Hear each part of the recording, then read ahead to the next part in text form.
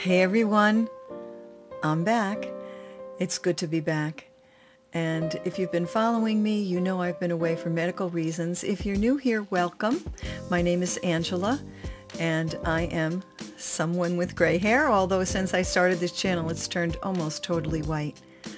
But I'm glad you're here, and I'm going to tell you what's been going on. This will not be a long video. It's just an update so that you know what's going on with me. Thank you so much, all of you who have prayed for me, who have lifted me up, who have sent me emails.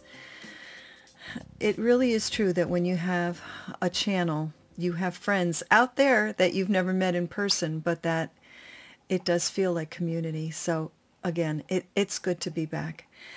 Now, let me explain to you what happened to me. So I had surgery on November 6th, but a lot happened before the surgery. And I'm going to show you my boo-boo in a minute. That's why I've got myself covered up here. So back in December of 22, around Christmas time, I started having these horrific neck aches. I mean, just out of the blue. And I thought, oh, my neck has hurt before. It'll go away. Well, it didn't go away. And on Christmas Day, I was visiting with family about 2 hours away. I had been there only 20 minutes. And honestly, I couldn't even stand another minute of the pain. And who wants to sit there at Christmas time and not be the life of the party? So we drove back home, and and then after the holidays were over, we began in earnest trying to find out what was wrong. And going to this doctor, having that test, all the things that you do to have a correct diagnosis. We suspected what we knew, but you still have to jump through all the hoops to find out what really can get you out of pain. I had trigger point injections, several of them. I had physical therapy. I took pain medication, and nothing would take this pain away.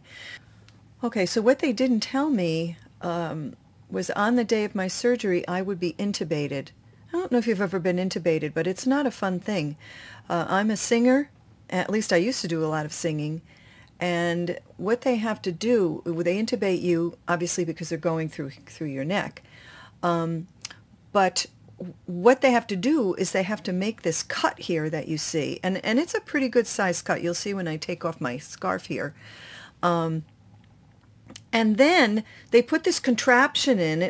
It's big. It looks like this. It's a rectangular kind of thing.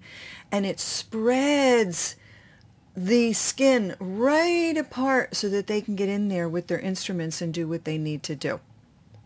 Okay. So the good news is, let me get out of here and go back to me.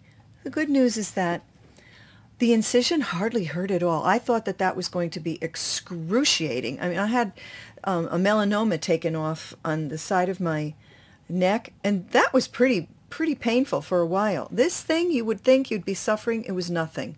Nothing. And I hardly even needed any pain medication for it. Okay, so supposedly after you have the surgery, the pain will go away, everything, obviously you have a recovery period, but eventually you'll be able to move your neck back and forth, do all the things that you did before the surgery. But for me, my healing has taken a lot longer than we thought. The recovery period can be very short period of time, or in my case, it's a longer period of time.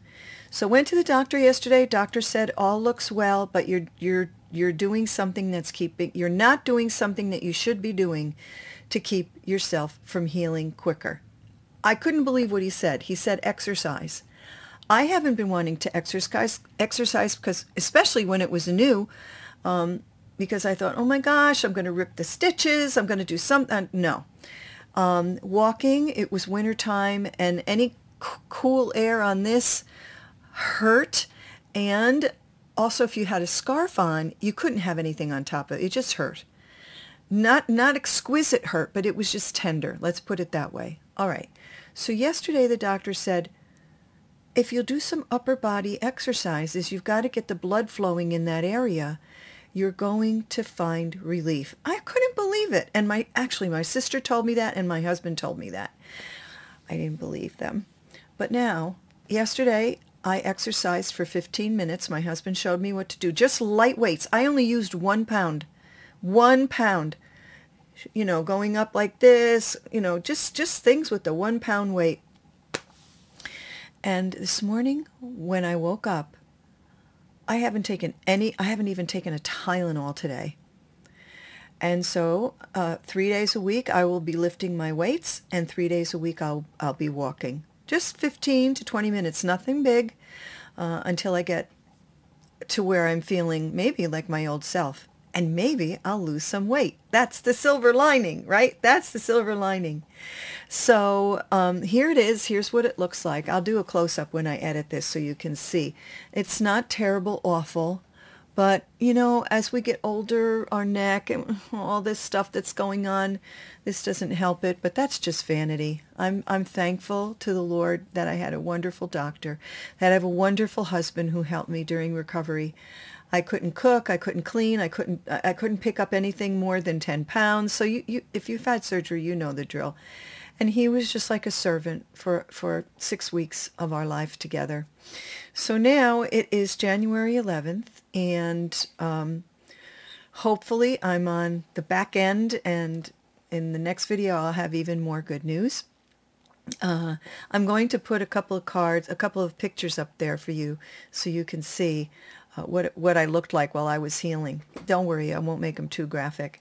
The other thing that I want to say to you is I will, of course, still be reviewing. I have a beautiful wig that was sent to me by Wig Studio One. She's sitting right here, and her name is Isabel. Isabel is part of a new collection. It's a luxury piece from Belle Tress. And this color is a new color for Belle Tress, and it's the color Oyster. Now, I don't know how she's presenting in your monitor. In my monitor, she's looking like she's got a lot of brown in her. She doesn't. She's white and light gray and maybe another deeper gray. And the style and everything moves right away from the face. I will be reviewing her very soon for Wig Studio One. And I have to say, Wig Studio One has just been wonderful to me. They had sent me this wig not knowing that I was having surgery, of course, and I wrote to them and said, I'm not going to be able to do any reviewing for I don't even know when. It's really only been this week that I have felt well enough to sit before a camera. I know that might sound crazy, but creating videos takes a lot of effort, a lot of work, and a lot of energy, and I just didn't have it. Wig Studio One was so wonderful to me. Just a wonderful, wonderful group of ladies over there. I do think a couple of people have reviewed Isabel over on Wig Studio One's page. If I find that, I would link it for you below. And then you can see my review of the Oyster in February when it lands. So I want to just thank you so much if you're here watching, for hanging in there with me. All my hair is always up these days because I don't like anything, you know, kind of sticking around this boo-boo. But it'll be nice to put a wig on and review that for you.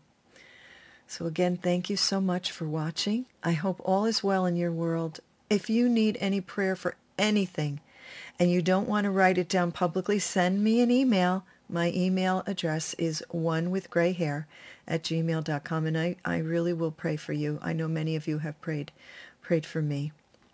And yeah, it's no small thing to go through major surgery.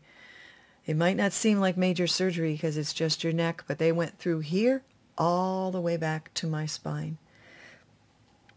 But I'm very glad that I had it done, and I'm looking forward to being totally healed and back to myself. And yes, there's always a silver lining. So I'll see you next time, and don't forget to look for the silver lining, everybody. God bless you.